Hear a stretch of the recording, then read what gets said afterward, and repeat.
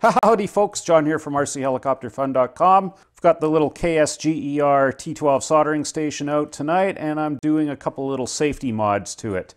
I did a review on this station a number of weeks back, and I had mentioned these two little safety concerns, and I got a couple of comments in there wondering how you go about modding it to address them. So I figured I'm doing it anyway, I may as well video the process, so let's get right into it. Now, you certainly don't have to do these modifications. I just figure they're a good idea, and by showing you the process, maybe you'll get a better idea if you want to try it or not. They're not difficult, but well, you'll get an idea. You know, I think these stations are relatively safe even without the mods, but the one regarding the case grounding, to me that's a pretty big deal. And I just feel a lot more secure using this station knowing that the metal case is earth ground.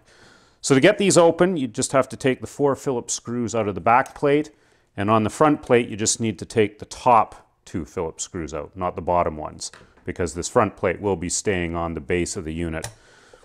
And the cover will just lift off the top, and then this whole back section with the switch mode power supply will slide out. You just have to unplug the power supply power cord from the T12 main processor board, and you don't even touch this board, so that's a nice thing. So here is the switch mode power supply, and all the mods are to it. One is case grounding, and the other is giving this rectifier heatsink a little bit more protection. Out of the two mods, this is kind of the secondary one, so if you don't want to do it, don't worry about this heat sink. Grounding the case, though, to me is the most important one. So all I'm going to be doing is just soldering a little grounding wire, and then I'm going to drill a hole in this back plate just to screw a little eyelet connector on there to connect the tab here to the plate. And then when this plate is screwed back onto the case, the whole case will be grounded, as will the exterior of the GX connector. This is all anodized aluminum, and anodizing is an insulator, so you may find that just putting the screws in alone is enough to make electrical contact. What you might want to do is just get a file or some sandpaper and just take some of the anodizing off around the screw holes here, and then also where they made up to the case, where they screw into the case. We'll just see if this GX connector is conductive to one of the screw holes back here. And yes, it is. So if you found that wasn't the case, you may have to take this plate off, grind some of the anodizing off where that screws to this case. You may even have to loosen up this nut and tighten it down a little bit more, so this GX connector is making electrical contact with this plate. So I just wrapped a shop towel around the power supply board so any of the metal shavings when I'm drilling don't get into the board. You know, you could have a vacuum hose in there or whatever to suck them up if you wanted to, whatever works. Just got it mounted in the old vise here. I'm just going to go roughly in the center here. And I just have the Dremel out, and I just, come on, focus. Just cleaned off the back of that hole I drilled, so there's good electric conductivity between the little wire eyelet. And then I also just ground the anodizing off on these 2 screw holes as well. Don't quite have a small enough eyelet, but this will work.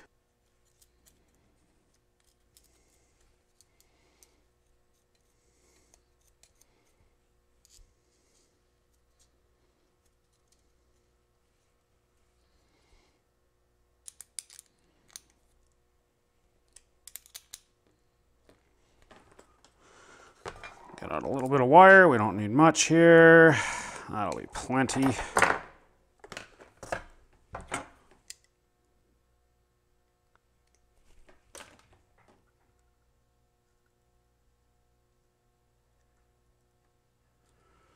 Get a nice little dollop on there.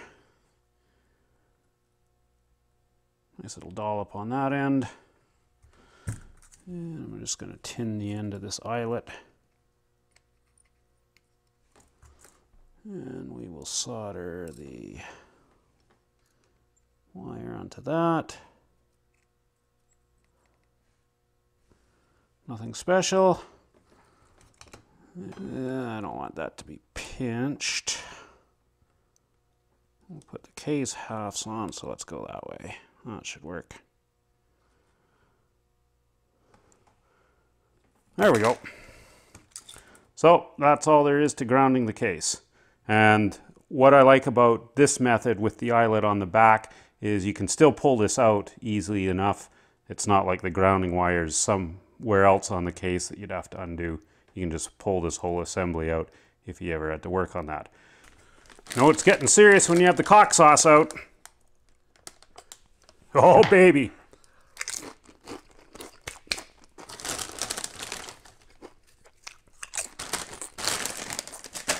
Should mention, always wash your hands before eating anything after playing with solder. So this heat sink, you've got a couple of options here. Actually, I should explain what the problem is, or potential problem.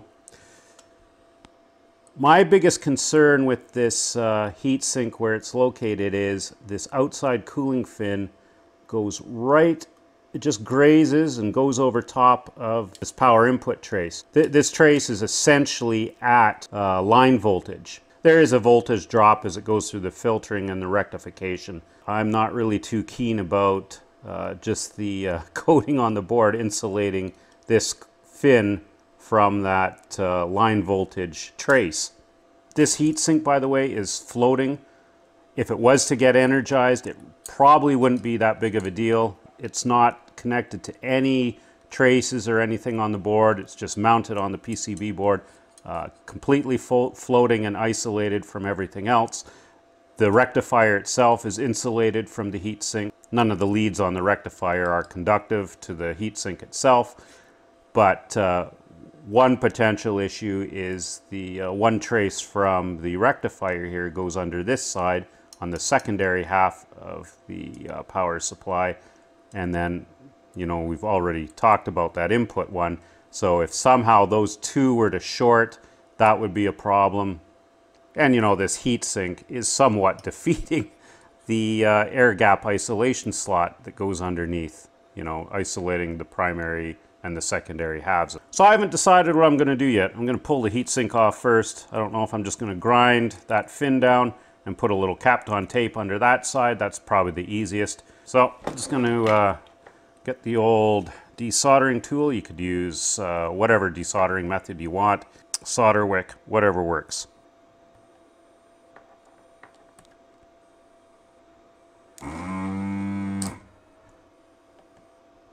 Oh, I hate non-leaded solder. It doesn't melt worth a crap. Oh, that's horrible. I'm gonna have to resolder that with some leaded. Did I get everything out of that one? Yes, I did. This one's being a stubborn little bugger. Come on, there we go. Now let's try it.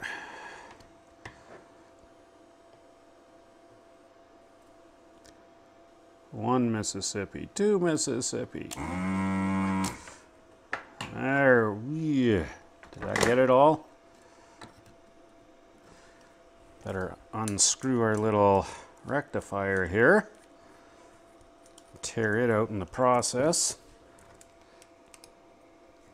Flat bladed, not Torx, you idiot. So there's our little heat sink. You know what I'm going to do? I'm just going to raise it up. I think that's going to be the easiest.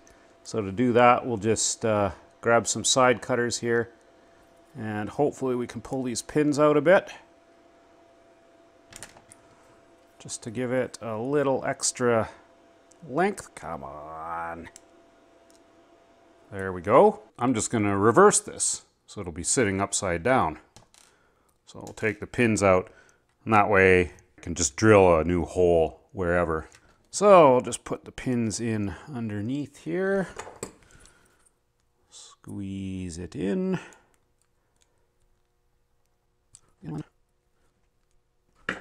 There. Now we will mount it and solder it in. Just want to get get it so we've got a nice little air gap in there. Do we have enough to solder on the back side? Yes, we do. Got a nice air gap. And we will just mark a hole spot where to drill our hole. We'll tap it out. Happy tappy. So we'll put, oh, you know what I'm going to do? I'm going to put some of that heat conductive snot on the back of our little rectifier here. Just to help it out. Can't hurt. Now, let's get this in here.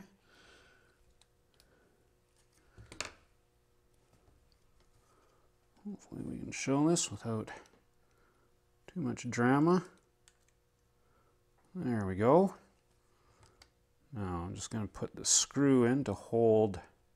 We'll let that rectifier actually hold the heatsink into position.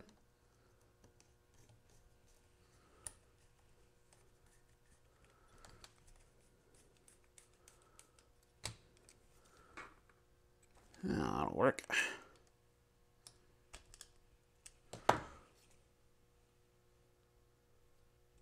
Nice little gap in there now. And we'll just solder the pins. Yeah, so now we've got a nice air gap in there. No chance of that getting energized by any of those traces. Don't know why they don't do that from the factory. It'd be so easy, right? But this is fun stuff. So we'll get her back together, test it out, make sure everything's grounded. That'll be it. One other thing I thought I'd do while I was in here is turn the switch around. Here in North America, up is on, down is off. Okay, let's see if everything's grounded out properly. Put our testy meter in continuity mode. There we go.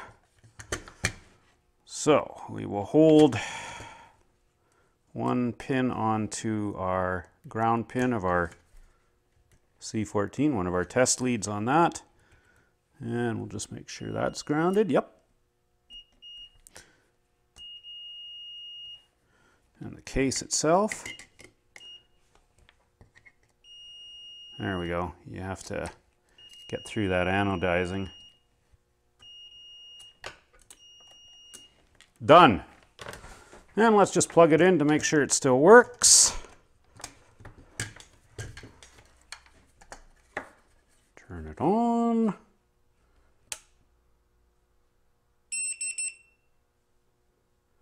There we go. And of course the air is on because we don't have the iron plugged in, but everything's good. So I'm just going to button it back up. This wire here, now that this is raised up a little bit, I'm not too keen on that, so I'm probably just going to tuck that down there like so. Grounding the case to me is the most important, but as you saw, raising that up was no big deal. It was kind of fun, actually. Cheers, folks. Thanks for watching. We'll see you next time.